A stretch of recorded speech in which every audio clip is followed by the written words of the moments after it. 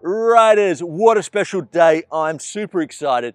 I'm in Austria and I am testing the brand new Rotwild R.X1000 with the new Pinion E1.12 motor and gearbox combined. Why am I excited? Because obviously this is brand new tech and it did steal the show at Eurobike. Pretty much every media outlet were talking about it. So I'm here in Austria and I've got 3 to 4 days to test this beast and the new system. Massive shout out to Rotwild because we are in such a beautiful place. And I've got questions and I'm sure you riders do too. So put them down in the comments really quickly because I will be doing my conclusion review in like 4 days. So get them in fast and I'll definitely answer them. So my questions are, how does it change? How much power does it have? How does it compare to a Bosch, a Brose, a Yamaha, a Sync Drive, all the other competitors on the market? How much range does it have? How smoothly does it change? How does it compare to a traditional derailleur? And loads more questions, so I'm going to be a very busy boy. But let's have a look at the bike and the system and what we're testing. So what is it? So it's a trail bike, rolling on mullet wheels. We've got 150 at the front and 150 at the rear.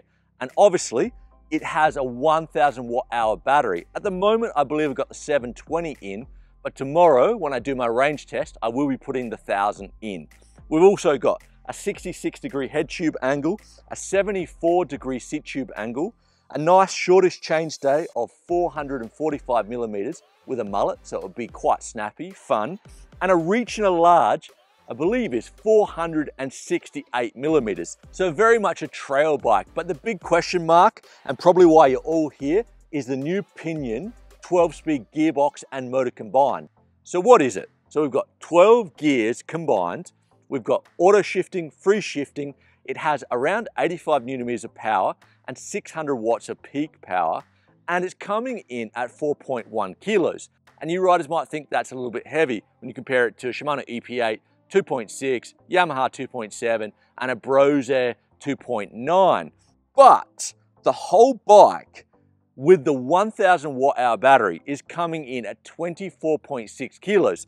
And a SRAM GX with the cassette, with the derailleur, with the changer, and the chain is coming in at 2 kilos. So if you keep that all in mind, it is quite comparable. And the interesting thing for me is all the weight is off the back wheel. So the suspension is gonna work better and I can't wait to try that. Now, let's have a look at the rest of the build. So the RX1000, we're coming with 36s up front, X2, we've got Magura MT5 brakes, Schwalbe tires, and a big shout out to Schwalbe, amazing sponsor of the channel. So this is a pretty killer build, full carbon frame, as I said, 24.6 kilos.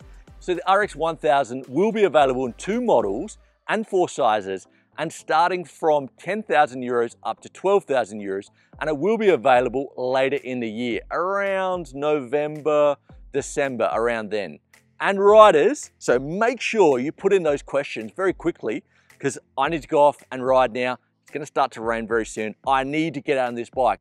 And riders, remember, subscribe to the channel because next week, well, in about 4 or 5 days, my review, my fully in-depth review is gonna be out. So we'll see you then.